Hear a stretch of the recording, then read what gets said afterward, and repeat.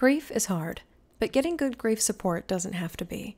That's why I love text-based grief support from Grief Coach.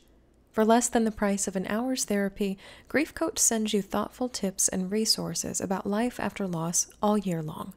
Texts are curated by grief experts and authors and can be customized based on relationship, cause of death, and more. You also receive personalized texts for grief anniversaries and special days, and extra support around the holiday season. And if you have friends or family members who want to help you grieve but aren't sure how, you can add them to your subscription and Grief Coach will text them grief support tips and reminders of your important dates, because no one should ever have to grieve alone. Sign up for Grief Coach's text-based grief support today at grief.coach/ShelbyForsythia. You can find a link in the show notes. Hello and welcome to Grief Book Roundup, a podcast where I introduce you to a grief book I love in 10 minutes or less. I'm Shelby Forsythia, an intuitive grief guide and author who helps grieving people come back to life after devastating loss. My mom's death in 2013 made me a student of grief, and I'm perpetually reading books related to loss, transformation, and finding your way after everything falls apart. Here, I'll share them with you. On Grief Book Roundup, I'll introduce you to grief books new and old, highlight marginalized authors and underrepresented grief stories, and remind you in whatever loss you're facing, you are not alone. Let's get to today's book. Hi there, grief growers, and thanks so much for joining me for another episode of Grief Book Roundup. Today, I am bringing you a book called The Aftergrief by Hope Edelman, and it's exactly what it sounds like.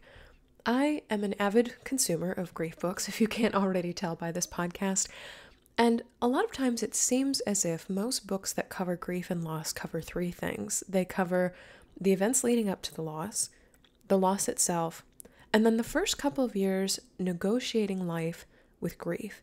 And The Aftergrief is one of the first books that I've read that's written for grievers in their 5th, 12th, 20th, and even 50th year of life after loss. In other words, those of us who recognize that we are grieving for the long haul, which at some point, if we are privileged enough to live a long life, is all of us. Drawing on the wisdom of psychologists and grief professionals and interviews with researchers and grieving people, Hope Edelman reminds us that grief is not an obstacle to get over, but a life experience that shapes our identity for as long as we live. The Aftergrief is a guidebook for mindfully and intentionally carrying grief forward in a way that loss can become, as Hope Edelman writes, your traveling companion rather than your burden. If I had to pick 3 words to describe the book, The Aftergrief would be validating, growth-oriented, and thorough. Validating because throughout this book, Hope Edelman takes great care, whether she's sharing a piece of information from psychology or a story from one of her motherless daughters groups, to validate the fact that society does not let us continue to take our grief with us into the future. We are often pressured to get over our grief or move forward or move on in ways that insist we leave our grief in the past. So if you feel like you're failing at all of these things that society demands of us, this will be an immensely validating book for you. Growth-oriented because Hope Edelman subscribes to the school of both and. We can have a loss and it can have changed us for the better. We can have a tragic thing happen in our past and we can make something from it. We can have experienced something that took us out at the knees and rebuild our lives in a way that contains meaning and value and depth in the aftermath.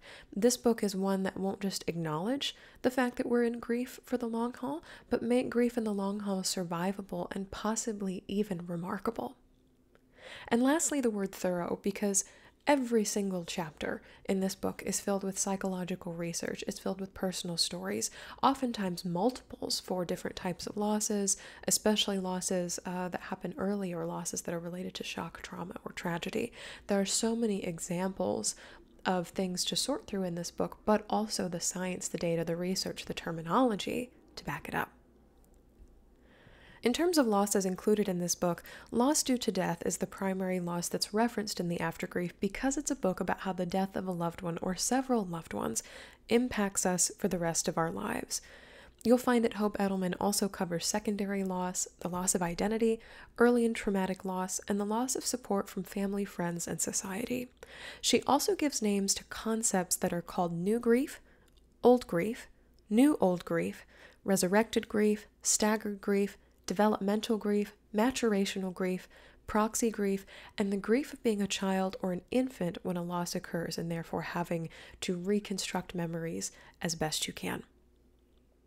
Some favorite quotes from the book, I'll share 2 of them.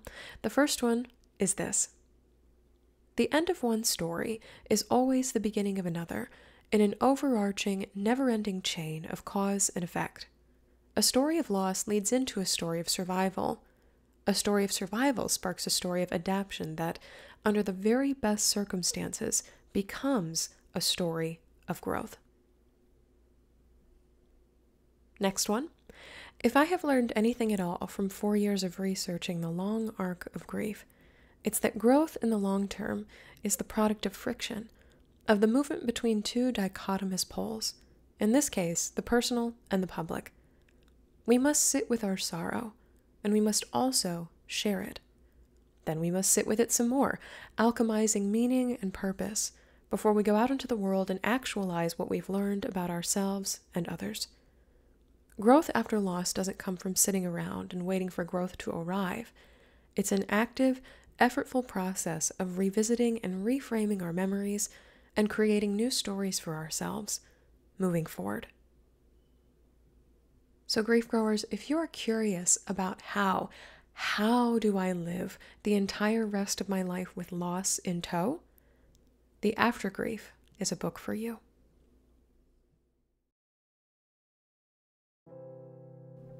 Thank you so much for joining me today on Grief Book Roundup. You can find a link to buy today's book in the show notes for this episode. If you'd like to submit a grief book for the show or buy one of my books on grief, visit shelbyforsythia.com. You can follow me on social media at shelbyforsythia on Facebook and Instagram. If this podcast helped you find your next great grief read, be sure to subscribe and leave a review on Apple Podcasts or wherever you listen. And if someone in your life has experienced a loss, be sure to share this show with them, especially if they love to read. I'm able to purchase grief books and keep this podcast on the air thanks to my amazing Patreon supporters. If you'd like to support Grief Book Roundup on Patreon through a yearly or monthly pledge and access live grief support calls and workshops hosted by yours truly, visit patreon.com/shelbyforsythia. Music for Grief Book Roundup is performed by Owen Phillips. Until next time, I see you. I am so proud of you and the work that you're doing in the world.